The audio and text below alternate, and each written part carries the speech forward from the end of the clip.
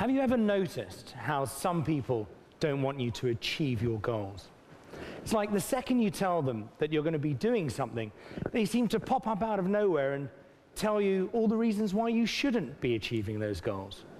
I like to call them naysayers. Yet, there's lots of pressures on explorers and businesses today to have that positive impact on our environment, on society, on the world as a whole.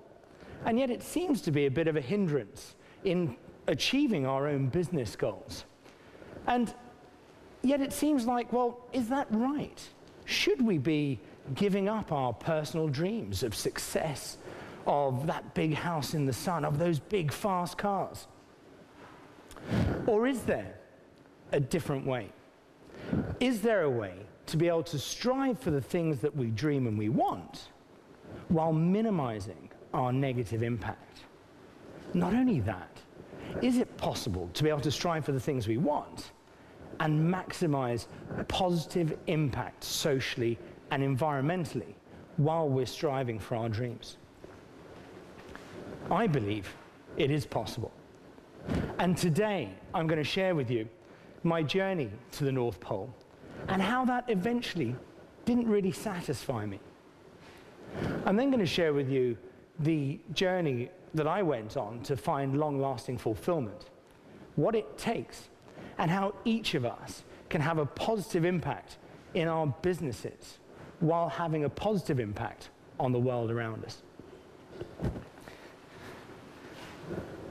I was a student at university, and I used to look out of the window dreaming about going to the North Pole. And many people, including my lecturers, used to say, "Wake up, Bywaters. You'll never get anywhere daydreaming." When I announced that I wanted to go solo and unassisted to the North Pole, it's like the naysayers came out of the woodwork. They said that it was impossible. They said I didn't know what I was talking about and that I wouldn't be able to achieve it. But even my friend said, you know, forget it. Why don't you just come down to the pub instead?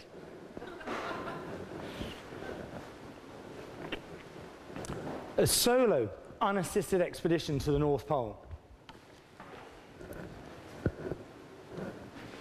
Oh, no, that's not the one.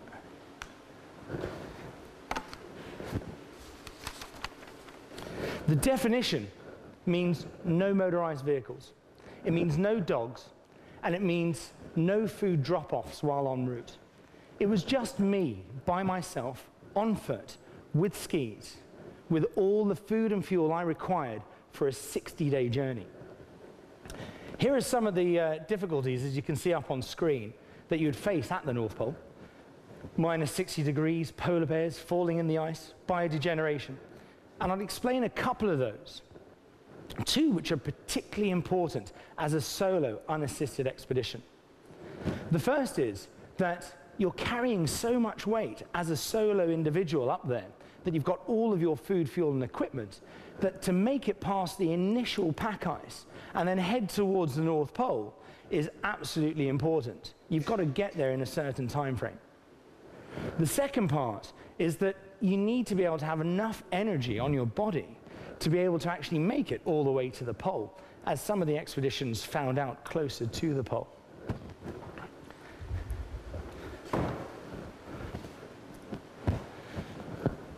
Pressure ridges, 145 kilograms worth of food, fuel, and equipment. Minus 60 degrees, flesh that can fall from the bone in 5 minutes worth of open exposure. Most people had gone up with a single sled system.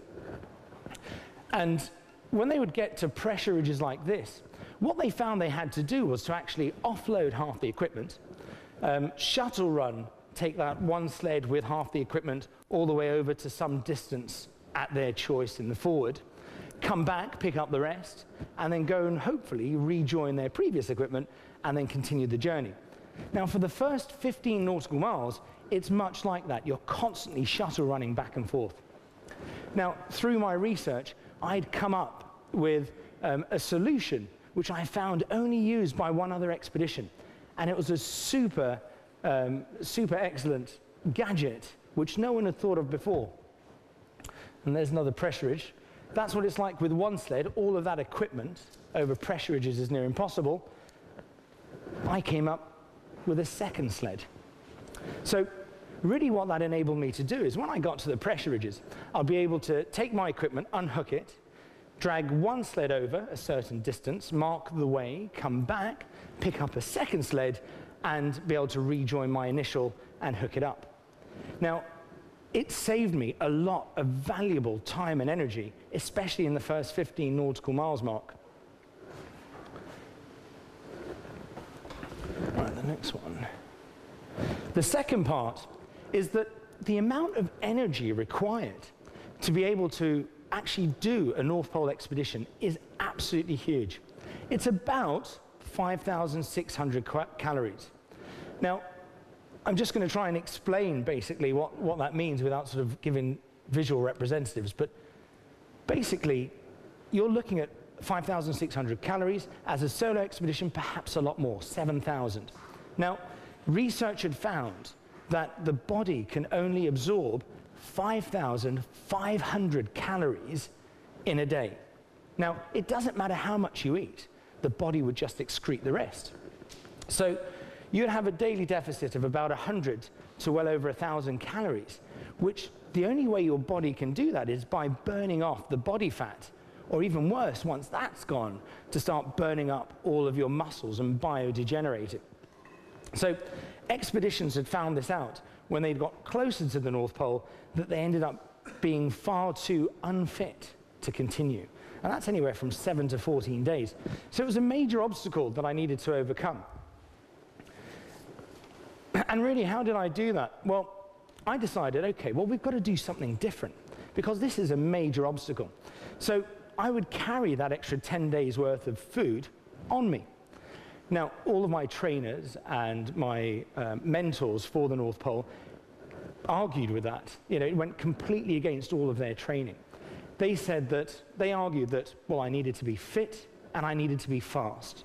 And I shouldn't sweat, because sweat at the North Pole freezes. And when it freezes, it turns to ice. You end up getting cold, perhaps pneumonia, frostbitten, either death or emergency evacuation. So how was I going to be able to be fit, fast, fat, without sweating? What I ended up doing was finding a way to, I actually got to my peak physical fitness, and then I started layering on those calories. And I did find that, yes, I did slow down a bit, and yes, I did break into sweat earlier, but I had to push harder and train harder. 9 months later, after all that preparation, training, and hard work, I was flown out to Ward Hunt Island to start this expedition. Only 2 previous expeditions had tried going solo unassisted to the North Pole. And they'd had difficulties all because of this pack ice. One of the expeditions got to the edge of that pack ice within 21 days, and the other person got lost within the pack ice over a whole month. I think probably lost his equipment by offloading and unloading, and then needed to be literally just turned back and be pulled out. I'm proud to say that 10 days later, I stood at that 15 nautical mile mark, the first person ever as a solo unassisted expedition to have ever achieved that.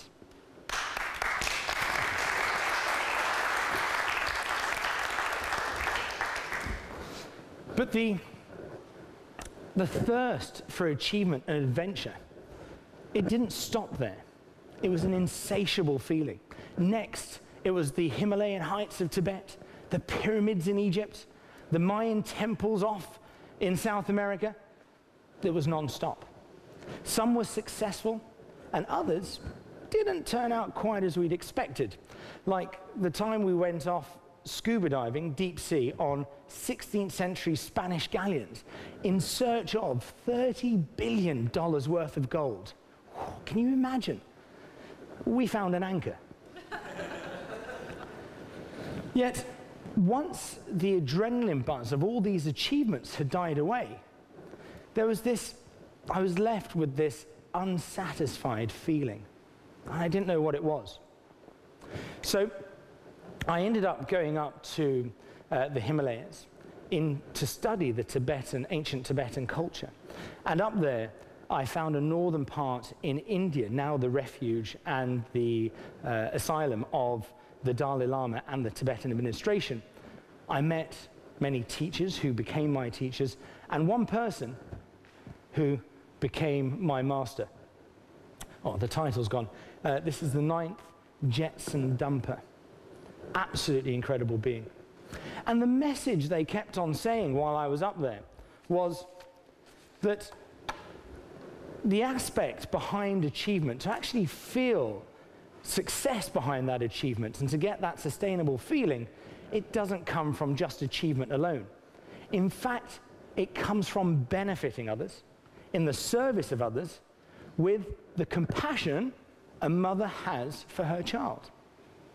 Well, I didn't know what I was going to learn about achievement, let alone what the compassion of a mother has for her child. I mean, I wasn't a mother.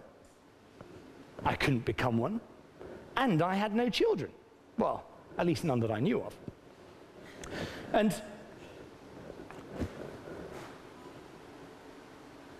But I heard that one thing which sort of really caused a major internal conflict for me was all of this. How can I strive for compassion and achieve all of my goals? It didn't make sense. But there's a great quote that in the greatest challenge comes the greatest learning. Fortunately, with that, I stuck with learning Tibetan Buddhism. And it wasn't until years later, while in meditation, that I came to the frightening realization.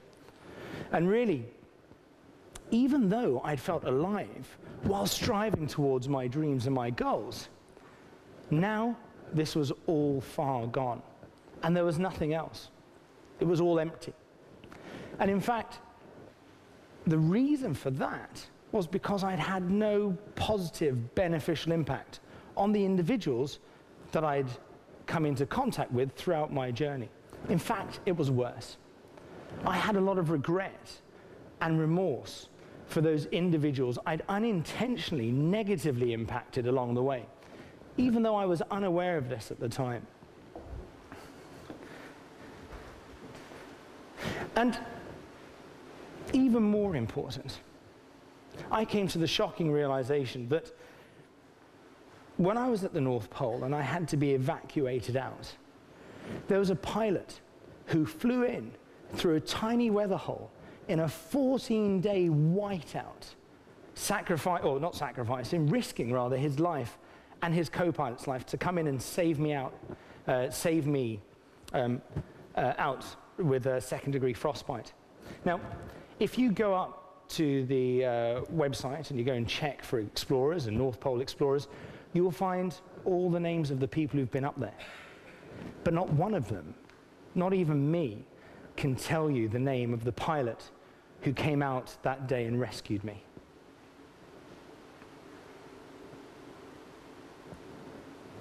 And that's important. I'd like to take this opportunity to give a special thanks to one or two people who've helped me along my dreams and goals.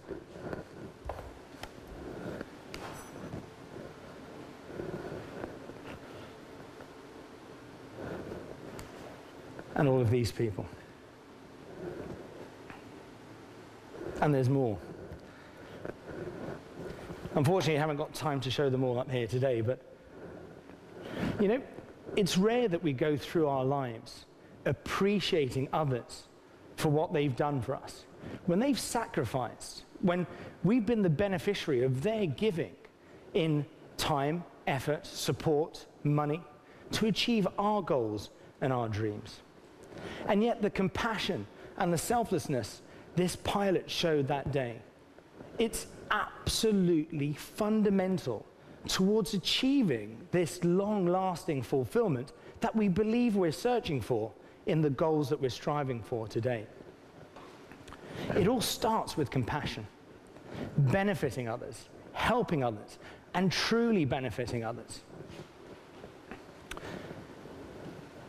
If we can do that while working towards our own goals and our dreams, where the two cross is what I like to call diamond goals. Now, I hear some of you saying, well, how do I form diamond goals? Well, let me share with you. On one side, I think to myself, well, what is it that brings me alive? What are my dreams? What are my goals?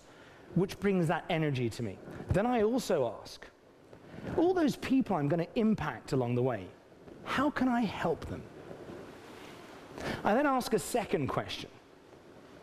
All those people I'm going to impact along the way, how can I benefit them?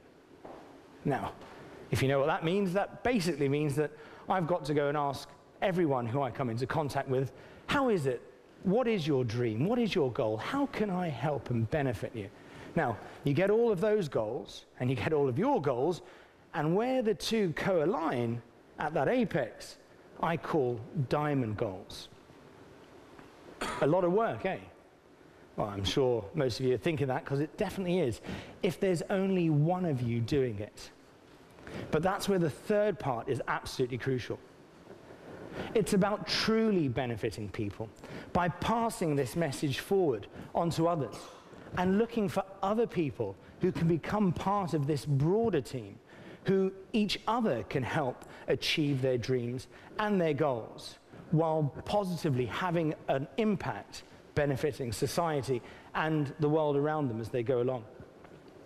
It's this type of network, this team of mindful, compassionate, conscious individuals, or mindful, compassionate entrepreneurs, or, if it's possible, mindful capitalists. It's about finding those individuals, bringing them into the team, and striving towards achieving those goals and dreams for each other, and having that long-lasting fulfillment of working for a broader team for a much greater cause. I still believe that it is possible to achieve your dreams if you're determined enough. But if you want the real satisfaction that comes from behind those dreams, those satisfaction that you're chasing for, then find compassion and ask the question, how can I help, benefit, and truly benefit others along the way? Thank you.